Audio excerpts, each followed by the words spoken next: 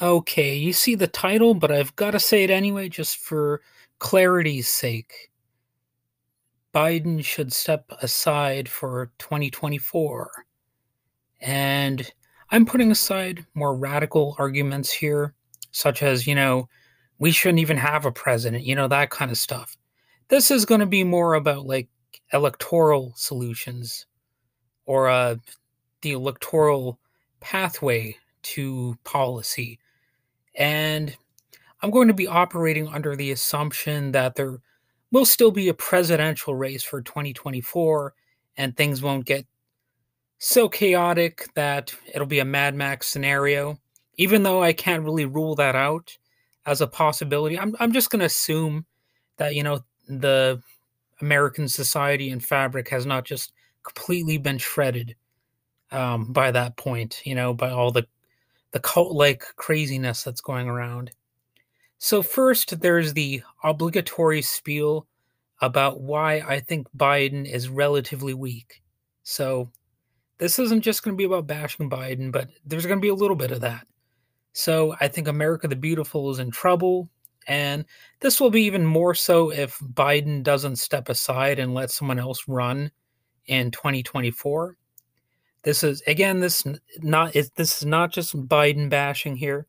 The simple fact is that contrary to what Democratic Party establishment leaders claim, people like Joe Biden alienate too many progressives and thereby suppress their own turnout, rather than tap into what anti-war, non-corporate Democrats and Bernie supporters feel. People like Joe Biden will always, maybe I shouldn't say always, but mostly favor siding with Republican talking points and extremists. Now, I know what you're saying. He gave that whole speech where he was, calling the Republican Party semi fascists and all that. But if you look at his actual policies over the years, there's no question about it. He had plenty of militarization of the police through the crime bill. He supported the drug war. He even supported the Iraq war, unless I'm mistaken. I know some people out there, they're going to be like, but he walked back his support for the Iraq war a little bit or something in this way. But did he really that much? I don't think so. I don't recall history being that way. And I could get into why it seems Bernie's crowds are often tens or, you know, hundreds of thousands of people, um, while Biden's got only a few hundred. But that talking point is way too Trumpian for me. I don't really care to talk about crowd size as much because that shows a possible personality cult, and I'm not about that. What I care about is that there are some radical grassroots at the base of not the party but the country. There's still some tendency to say, "Hey, let's run the economy more democratically.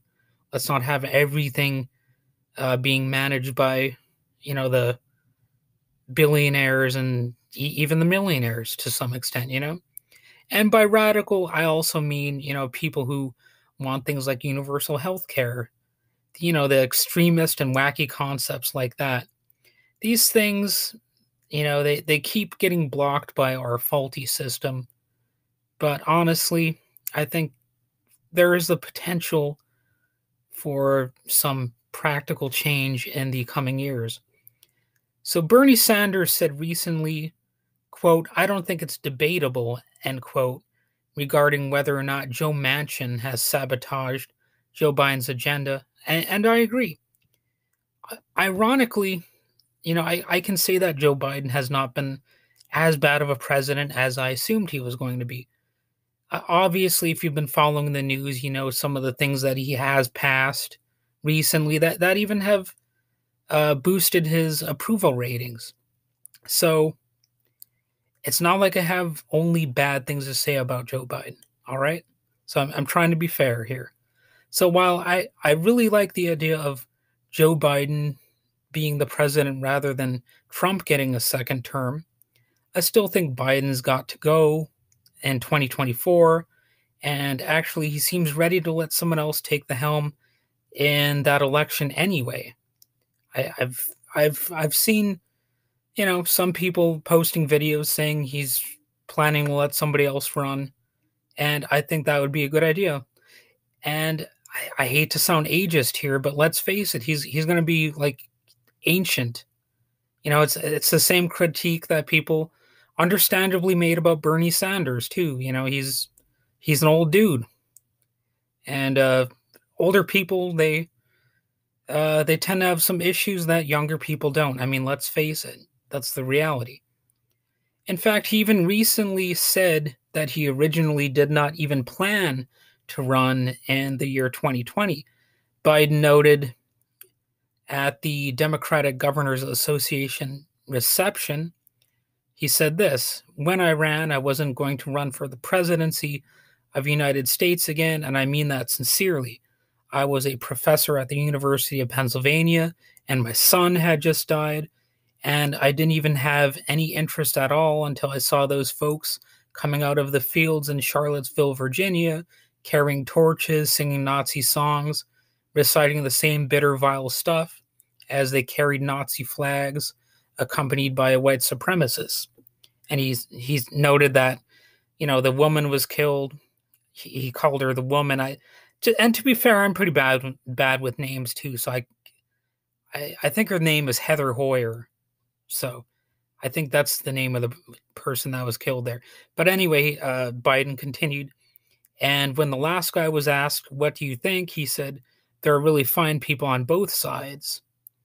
And of course, that's what Joe Biden said about why he ran, all that time ago too. So he was really just reiterating this point. And if that's the reason that he ran, then hey, that's cool. That's good for him. But I think it's time to let a fresh crop of people have a chance at becoming president. And I'll probably make a future video, or not video, but a episode of who I would want to run in 2024. But I'm kind of not doing that right at the second. So when Joe Biden does,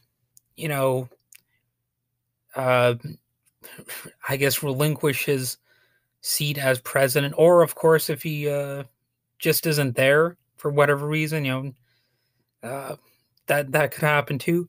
The potential exists for a national progressive movement to grow up and become a formidable force against the robber barons out there. The wannabe corporate overlords who actually exist. That's not like some corporate conspiracy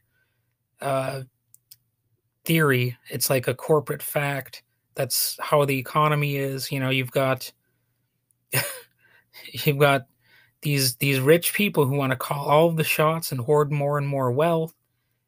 And that's the reality. That's the way this system is. It's not a crazy opinion. As a matter of fact, I think it's an incredibly realistic one. I mean, what do the Republicans have to garnish their fake populism with, other than praising the mega corporations and all that kind of stuff? They've got gay bashing, anti-trans hysteria. They will mention the word woke about 15 million times a day. They'll give a steady diet of smiley-faced neo-fascism, deeply unpopular total abortion bans, and that's really about it, And the smiley-faced neo-fascism thing, that's also very real. It's not a conspiracy theory. They're being incredibly open and honest about it. In fact, Tucker Carlson was, giving white nationalist talking points throughout much of his show, on Fox News, and he's still doing it. And it's not really a secret anymore. And if there's one thing we should be looking for in the 2024 presidential race, it's not just a candidate with a certain amount of charisma, though that would be important, but someone who might be able to connect with millions of disillusioned voters through messaging, which is equally as important as, the personality aspects. If you actually get people to understand policy and how it will affect them, that's really of vital importance. And of course, if you can get people to apply more critical thinking skills, that's a part of it too.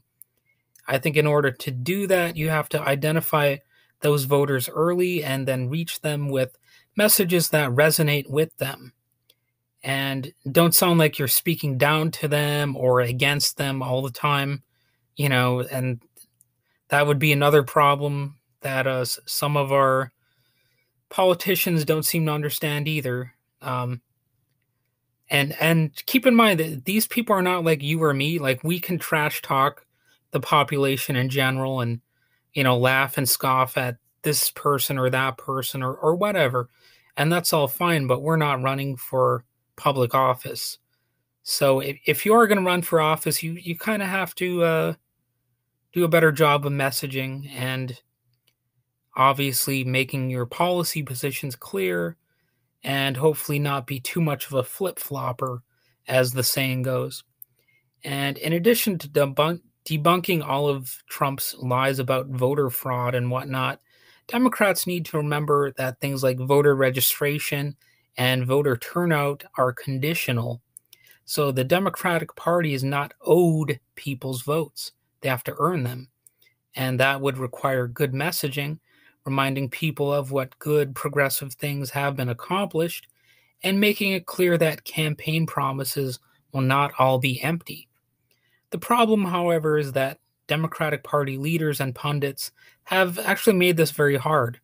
In the past few weeks, months, and years, they've been arguing that the reason Bernie Sanders failed is that he was, too far left, not centrist enough, and not enough like a corporate Democrat sellout. Well, that's actually not what the polls are suggesting. The polls themselves tend to really demonstrate how progressive positions on issues are actually popular. And granted, it is politics, and you do need a candidate with broad appeal. It's actually a lack of progressive policy wins that has damaged the Democratic Party's brand over the years. And like I said, it suppressed the turnout of more progressive voters. And sure enough, there are some who see that the extremist politics of the Trump cult are probably bad even for capitalism, especially over the long term. And I think there will be too much social instability, under the potential guardianship of the MAGA movement. As I've done before, I'll quote Rebecca Henderson of the Harvard Business School, who said, "I think the decline of democracy is a mortal threat to the legitimacy and health of capitalism." And I don't think she's wrong about that.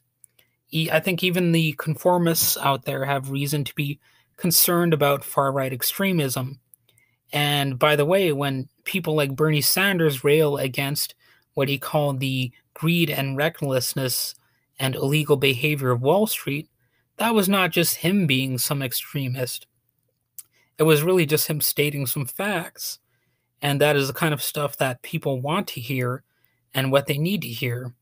So that's why, even people like Tucker Carlson with his fake populism, that's why they resonate with people to some degree, because, it sounds like they're saying stuff that challenges the system in some way.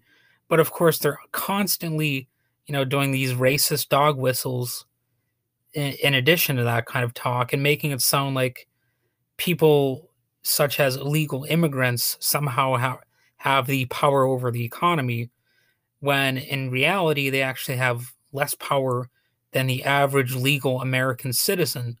Even Joe Sixpack has more power over the illegal immigrant, or you might say Jose Sixpack, if you wanted to be a little bit crass about it. But it's just one of those lies that people like Tucker Carlson and of course all these other people are constantly trying to feed us. But again, this is not just about me heaping endless praise on Bernie Sanders and his messaging or anyone else. It's really about the issues and the ability to address them in some much needed ways, no matter who is saying the right words. And, well, that's about all I have to say about this for now.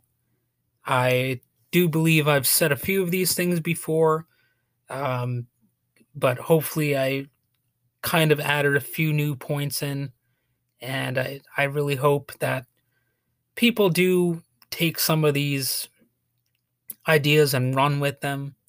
Obviously, not a lot of people are going to hear this little podcast of mine, so I'm not saying that I'm going to be some great instigator for change, but I'm just hoping and not praying, but something like it, the secular equivalent. I'm I'm I'm definitely hoping that people get smarter and finally take things in a better direction.